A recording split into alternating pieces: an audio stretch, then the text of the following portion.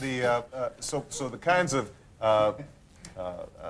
leverage that you might hope for in these extraordinarily poor and isolated communities, I think, are a problem. Which leads me, I think, to the issue of regionalism that we've left for a while, but I think we need to return to. At some point, the residents of these communities need to have access to the job growth that is taking place. We are not going to be able to steer the market entirely so that suddenly we've got 2,000, 5,000 jobs moving right smack in the middle of the inner city.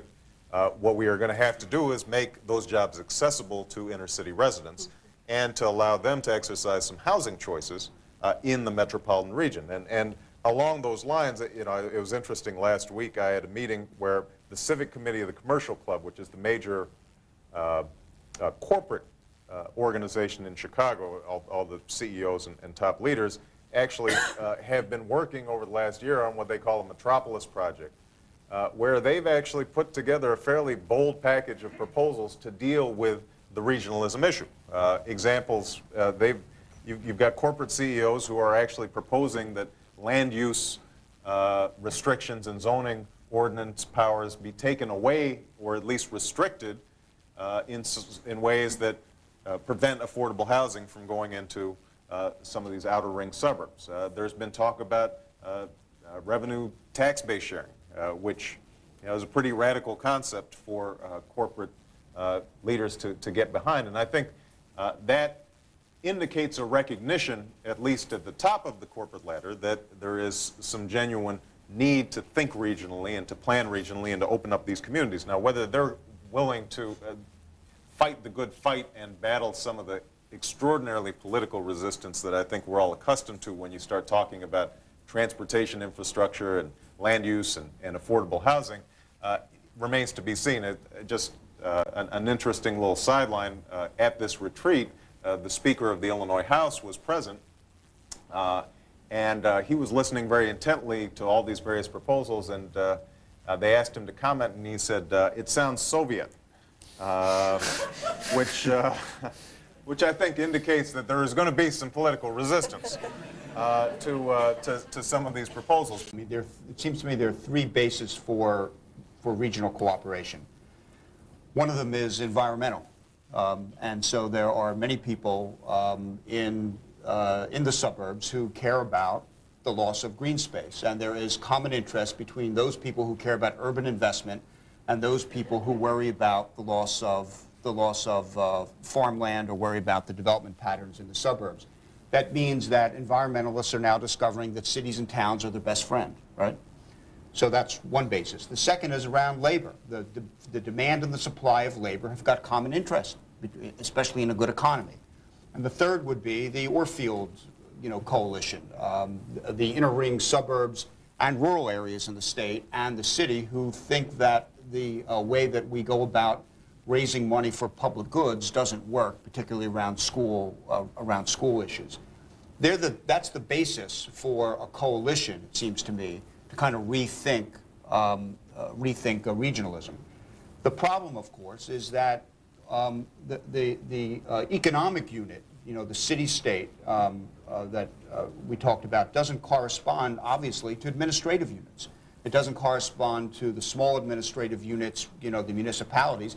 It doesn't correspond to, I'm in a region with 3 different states. In the regional marketplace in Philadelphia means a piece of New Jersey, a piece of Pennsylvania, and a piece of Delaware. You think that they're in that regional market coordinating welfare reform, right?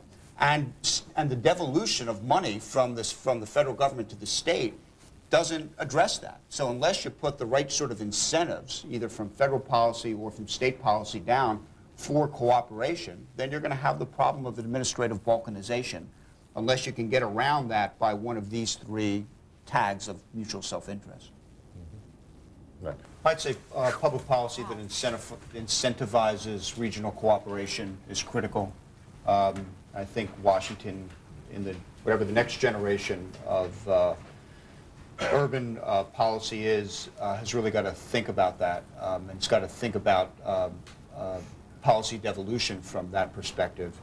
The other thing that strikes me, just listening to my colleagues here is that there's an interesting possibility for change, and that possibility hasn't just to do with the possibilities of the economy, but it has to do with some change in political culture and some realization that to rebuild cities means to make them into marketplaces where people with choice want to be.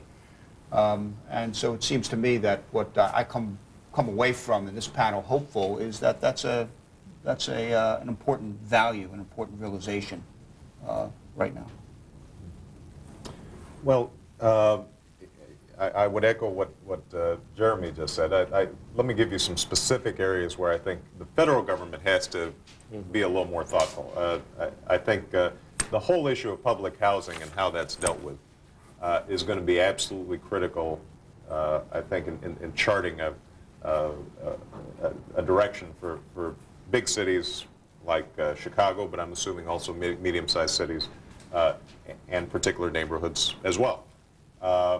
And I think that for the federal government to think about how do we encourage mixed income communities, how do we encourage and prod to some degree local governments to make sure that we don't just have mixed income communities in African American neighborhoods within the city, but we also have mixed income communities that also are mixed race communities beyond the city's borders, I think is absolutely critical.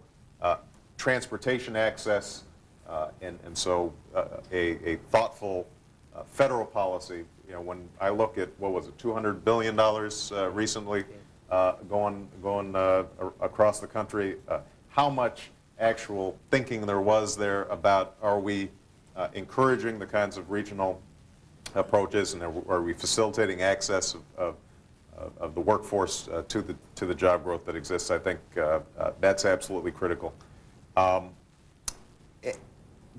Two other things I guess I'd mention. One is, as important as access is, just transportation to these jobs, I think there is still some work to be done in anti-discrimination laws in employment. You know, I'm speaking now as a civil rights attorney. I think there's so much focus typically on affirmative action as a policy issue, and not enough focus on the fact that if you go out into many of these outer ring suburbs or inner ring suburbs in the city of Chicago, and you walk into these gleaming office buildings on the way to O'Hare Airport, in a metropolitan area that is 50 to 60% minority, you will maybe see 2 minorities in an entire office building. Stunning. And some of that is issues of access and transportation, but some of it is more straightforward issues of discrimination, and I think we have to talk about that. And the third area, the final area rather, that I just mentioned, I think that in terms of workforce preparation, the federal government can do a good job lifting up best standards of organizations that are training people, folks effectively. But at some point, I think an examination of at least targeted job programs that allow people to get an initial entry into the job market and then can transition into the private economy, I still think is something that we may have to look at in very poor communities like some of the ones I represent.